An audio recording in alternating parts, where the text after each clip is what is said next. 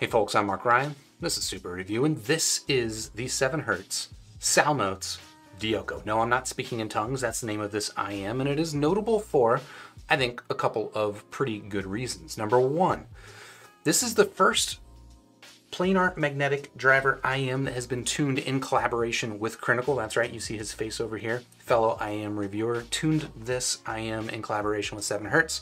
And that's his first planar. So that's pretty cool.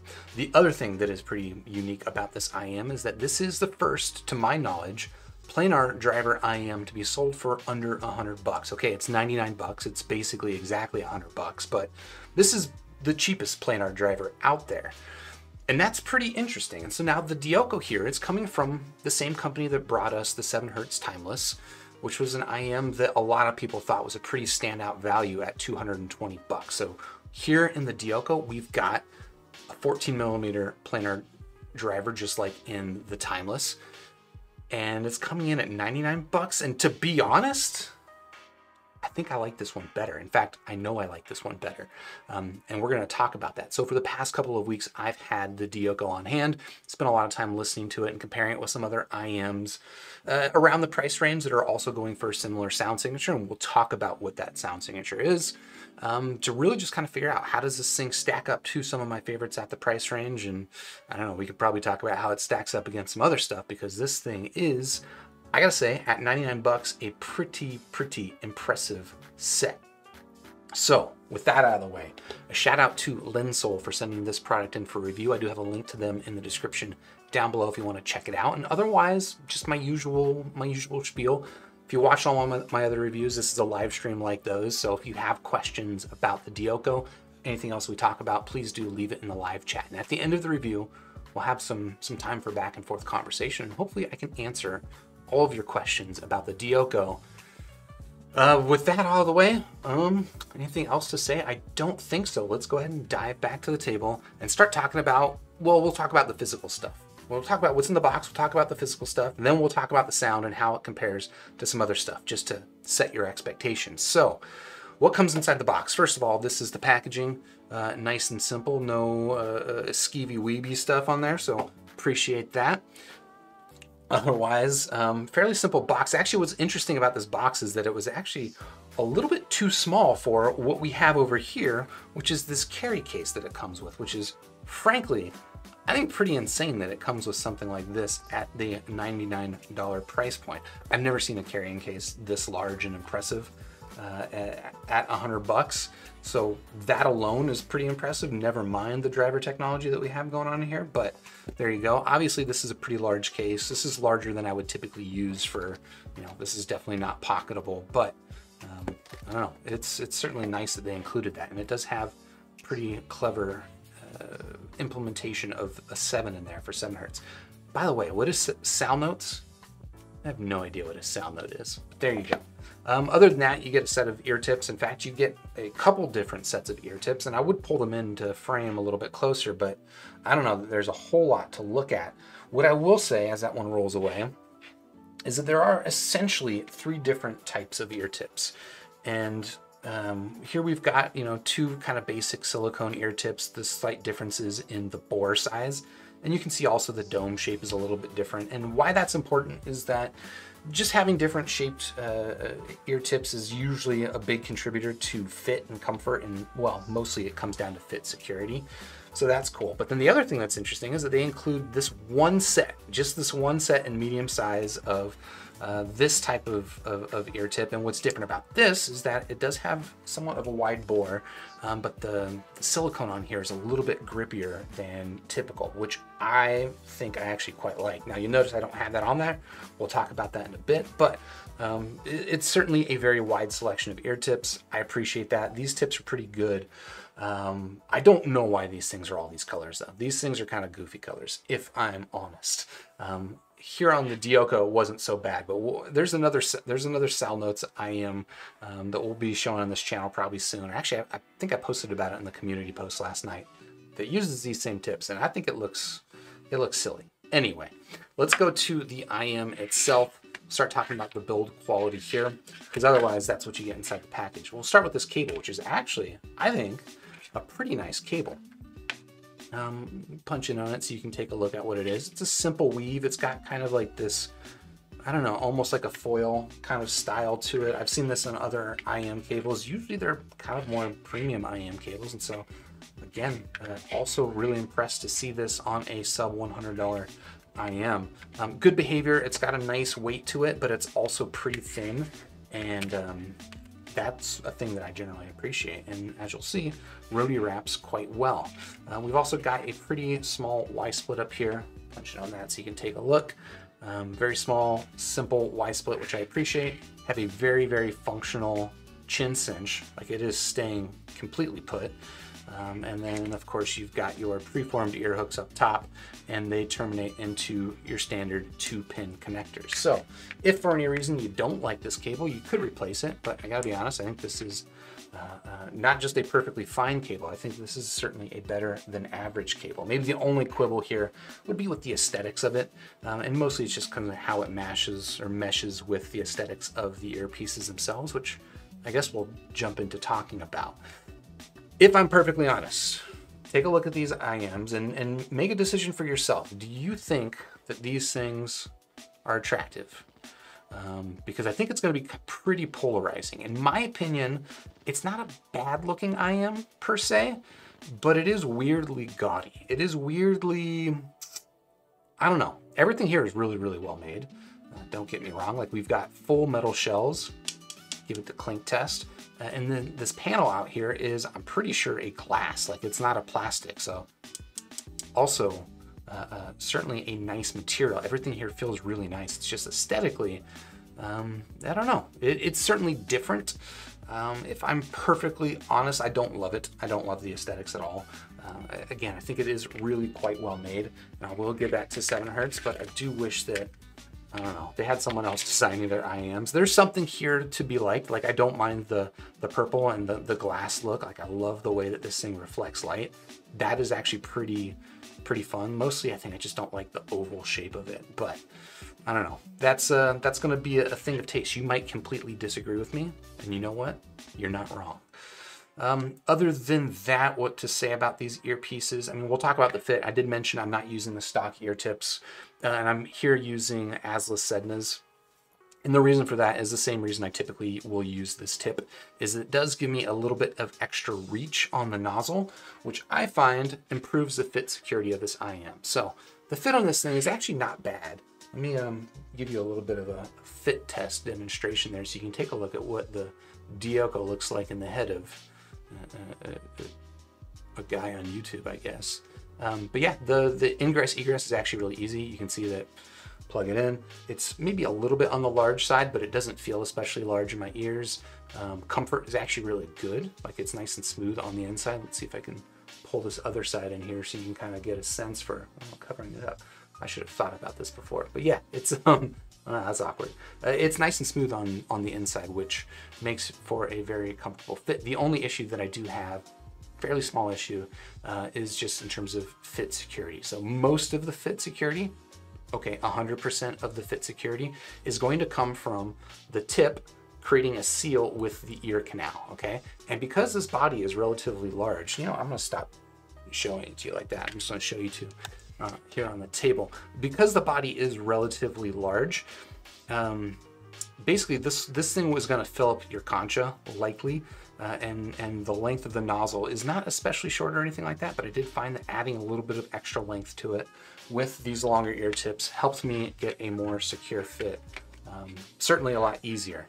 I was able to get a decent fit with these stock tips up here, but for my ears, I definitely preferred having the slightly longer ear tips. Some other ear tips that you might try, if you don't happen to have Asless Sednas, would be something like Spin Fits. Spin Fits are also a little bit longer than average, and they would help out in that same way. So build quality stuff, again, quality-wise, this thing's actually really impressive for the price.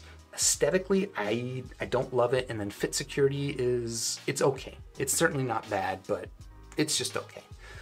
I was able to get through a couple of nights sleep with these things stuck in my ears, and that's a pretty good test, if I'm perfectly honest. So with that out of the way, let's talk about the sound. But before we talk about the sound as it is now, I think it is worth talking a little bit about this filter fiasco. I've coined that term, but this is not a thing that most people will have to worry about, but I feel like I do have to talk about it because I experienced it and I've addressed it. So some of the early units of the Dioko shipped out with the wrong filters installed. And the result of that was an IM that just sounded a lot brighter and thinner than it should have. The Crinacle and the team at 7 Hertz, they discovered the issue relatively early. They sent out kind of like this kit so that people could replace the filters on their own, which is not the best of solutions, but it certainly worked. I got my filters in, I did the operation successfully. It wasn't too hard. And I was able to measure my IMs kind of before and after to confirm that I correctly fixed them. So fairly confident that what I'm hearing here is going to be representative of what you're going to hear there. And again, like, they discovered this issue relatively early, so you probably will not have to worry about that. The one thing that I will say is I'm confident you will not have to worry about that issue if you buy it from Linsole. This is not an ad for Linsole. They don't sponsor me or anything like that, but they are, as far as I know, kind of like the official retailer of this IM. I have heard some other retailers in like Taobao that maybe are not completely in tune with what's going on with this filter fiasco, and so it might be a bit of a crapshoot if you buy from them. So just kind of a heads up on that. But with that out of the way, let's go back to the table and start talking about how this thing sounds. And like I typically do, we'll start by talking about general sound signature. So I've already said up front that I like this better than Timeless. A lot of that's going to come down to the tonal preferences, okay? And if your tonal preferences aren't mine, you might not agree here. But I'm going to say right now, I definitely like the tonal balance of this thing better than Timeless. So the Timeless, for context, it was basically kind of a mild V-shaped sound signature, pretty decently tuned. And what Crinacle did as he worked with 7 Hertz on this is he tuned this more toward his Crinacle neutral sound signature. Now, if you've never heard a Crinacle neutral sound signature before, I gotta be honest, on my opinion, it's actually a little bit on the bright side. And that's what we got here. In fact, the Dioko, I would say overall, this is kind of a lean neutral tune, right? It's very much tuned to Crinacle's neutral target. Like I said, it can be a little bit bright, but unlike, if you're used to some of his other collabs, because he's done a lot of these tuning collabs, usually what he'll do is neutral with bass boost, okay? This thing has a little bit of bass boost in it for sure, but the bass boost here is effectively, it's like below 80 Hertz, and so a lot of music really does not have a lot of sound in that range. And so I think the effect of that is that this versus Crinacle's typical tuning is a lot leaner and a lot brighter. And that's with the replaced tuning filters, okay? You can imagine what it sounded like before I replaced the tuning filters. So yeah, you just get this kind of lean, neutral sound. It's got good extension on either end. Like, it does have that sub bass extension, and it does also have a somewhat exaggerated upper treble extension. That's stuff that you're going to hear, assuming your music plays those frequencies. So that's the general tune here that we're talking about with the Dioko. Let's talk about what do I like about the sound here on this earphone. Okay. Of the 14mm planar drivers, so if we're talking about the 7 Hertz Timeless, we've got the Rapt Go hook, we've got the Tin Hi-Fi P1 Max, the Let's Short S12, and now the Dioko. I think these are all essentially using the same driver. Of the bunch, this is my favorite tuning. I prefer more of a mid-range tuning. Like the other ones are kind of mid-bassy V-shaped sound signatures. They're more about the contrast, less about the mid-range. The Dioko, in my opinion, by far has the cleanest mid-range. It's got a good sense of micro contrast and texture in the vocals. And I guess the other ones kind of did that as well, but it's just better accentuated here on this set. I just think that this tuning lends itself towards appreciating the minutia and kind of like the mid-range, and again, like that vocal texture. So really good there. The other thing that I really like about this set is that, especially at $100, but even you could really take away this $100 caveat, but especially at $100, the detail in the set is pretty incredible. Maybe insane. You could probably throw some other goofy words at this. It really is, though, just standout detail for the price range. And spoiler for some of the later comparisons, like the technical performance on the set, in my opinion, versus the other sets in this price range is not really even close. So You'll see that as I bring in those competitors in a little bit. But yeah, I think the detail in combination with that lean tuning that I described gives us kind of like an addicting, kind of analytical sound. Again, you get that extended treble up top, which also gives you a nice realistic sense of weight on things like cymbal strikes and hi-hats and some of that high frequency percussion stuff where sets that roll off can sound a little bit dead up there. So that's what I like about the sound here on the Dioko, but there are some things, as always, that I don't love, and that's worth talking about. So what are the things I don't love about this set? Let's talk about that tuning that I was just talking about, right? So while I definitely prefer the tuning of this set versus the other 14mm planers, right? I prefer a more neutral bass versus the other ones.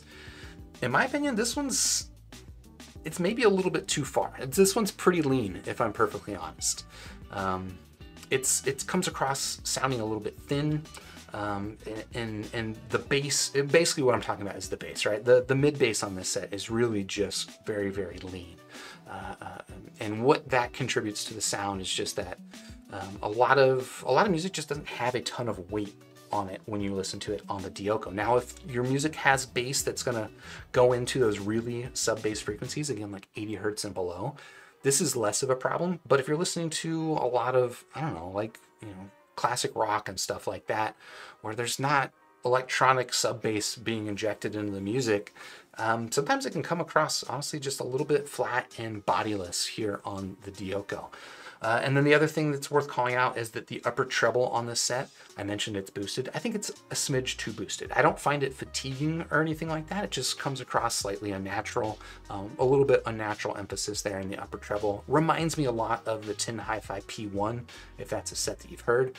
But that's a relatively small complaint for me.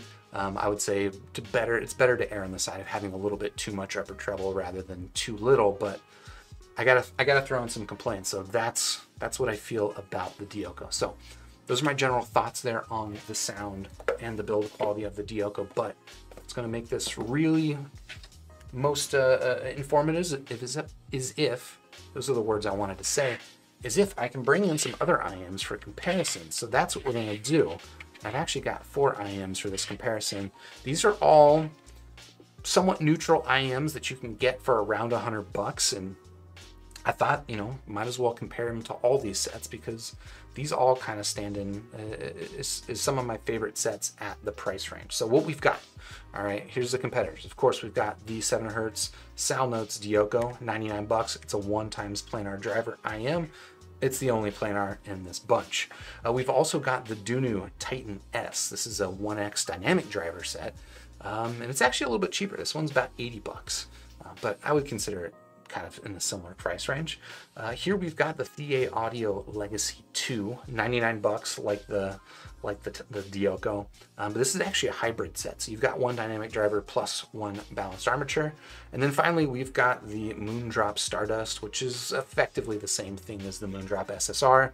I just think it looks cooler and it costs a little bit more, and figured I might as well bring it into this comparison because, to be honest, I love this set. And worth describing how this set differs from this set. So let's start by comparing these things in terms of the overall, just the sound signatures, and then we'll get into the technical details a little bit later. Again, the Dioko, this is a lean neutral. It's got well-extended treble, well-extended sub bass, very lean in the middle though. You could even call this maybe a little bit on the bright side, although I didn't find it like, it's definitely not fatiguing or sharp or anything like that, but it is a little bit on the bright side, and a lot of that's just going to contribute to that leanness. The Dunu Titan S, I would have also normally called this kind of like a bright neutral sound signature, although head-to-head with the Dioko, honestly, it actually sounds a little bit warm, which is interesting. There's definitely a more mid-bass body here on the Titan S, but in my opinion, it's still kind of a fairly analytical sound signature. There you go. It does, but yeah, this one's got a little bit of bass emphasis. Here with the Legacy 2, I would just call this one straight up neutral.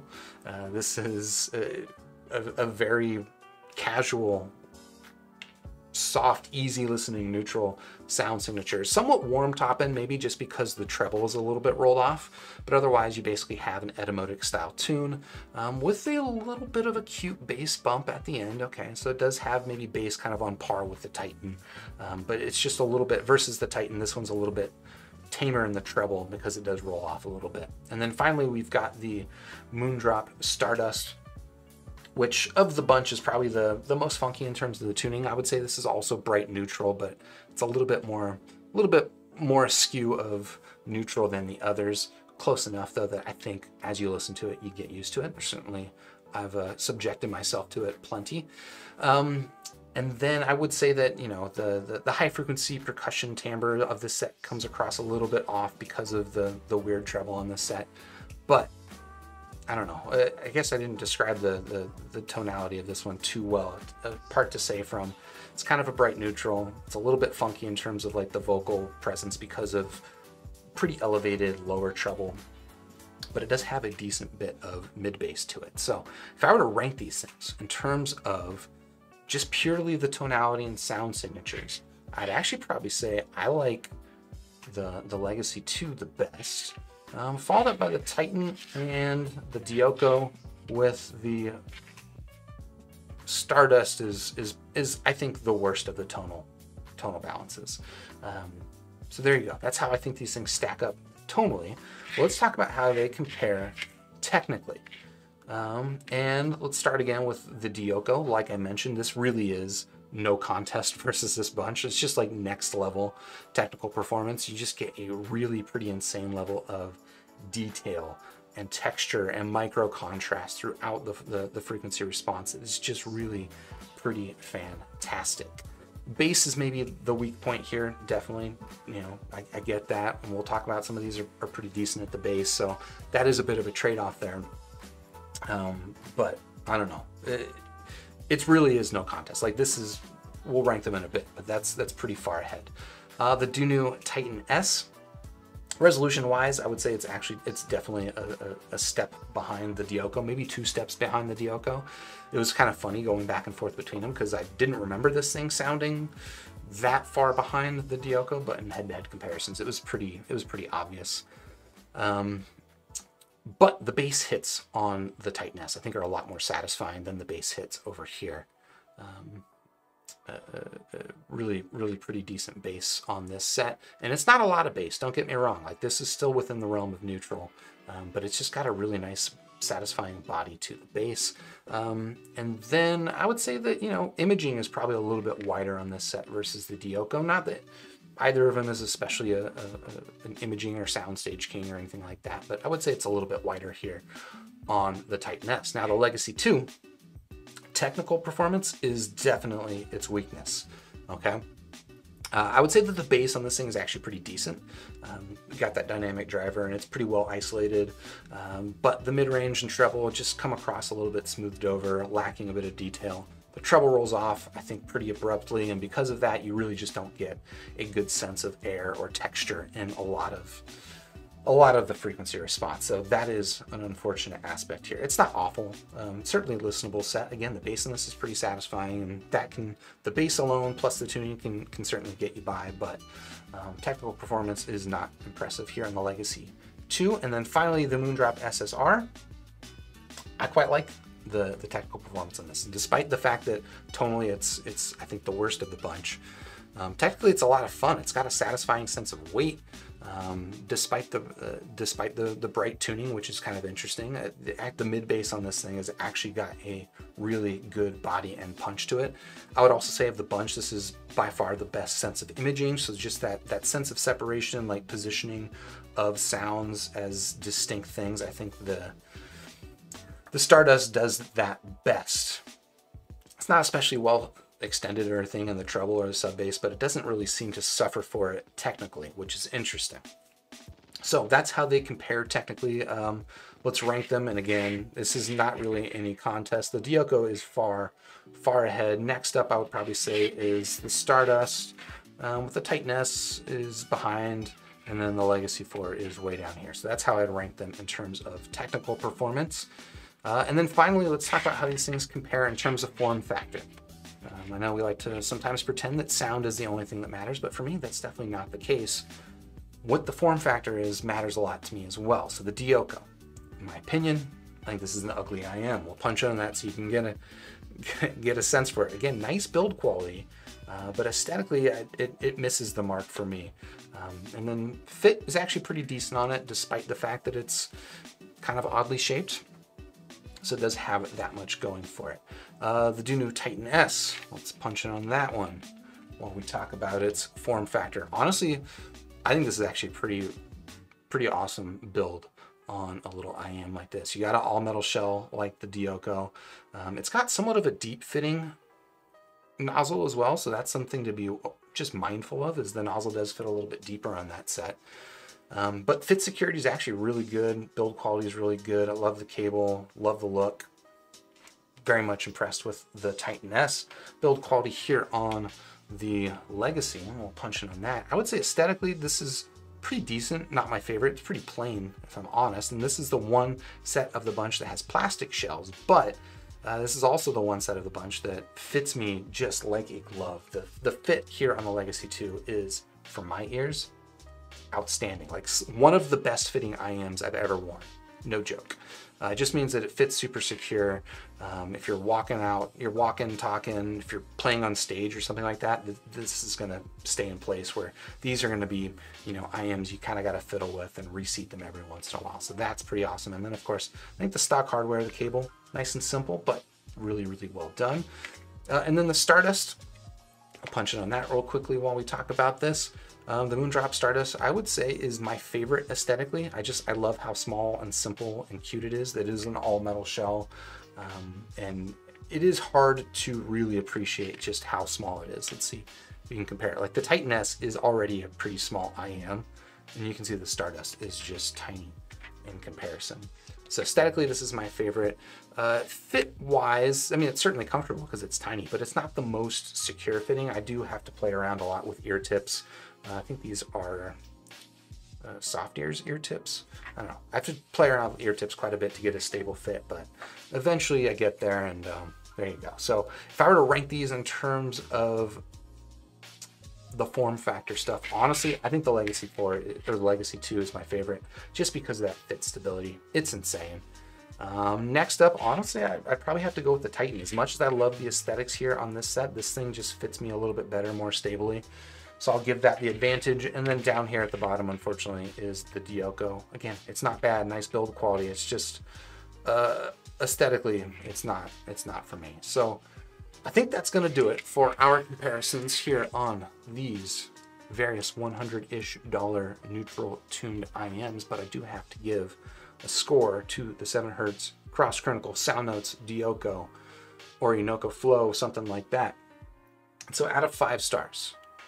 All right, given the sound, okay, is phenomenal, like mind-blowing for the price range. The tuning is not going to appeal to everybody because it is a little bit on the lean side, and the build quality is good, but I just don't love the aesthetics. Honestly, I think this is a really good set at $100. I'm gonna give it a very, very solid 4 stars. If you haven't already heard an IM of outstanding technical performance, $100 to get a set with this level of technical performance is frankly pretty insane. And on that basis alone, I definitely think it's worth checking out. Now, again, the caveat, the warning about the tuning, it is a little bit on the lean side. And then the aesthetics, you can make up your own mind about that. But I'm pretty impressed with the Dioko. And if you're interested in checking this thing out, I do have a link in the description down below where you can find it. While you're down there, I suppose, hit the like button on this video if you liked it. Subscribe to the channel, ding the YouTube bell, and then I'll catch you on the next super review, unless you're here live, in which case hang out. And let's chat about things while I roadie wrap this thing back up. How are we doing, folks? It is a Thursday evening. Hope we're doing well.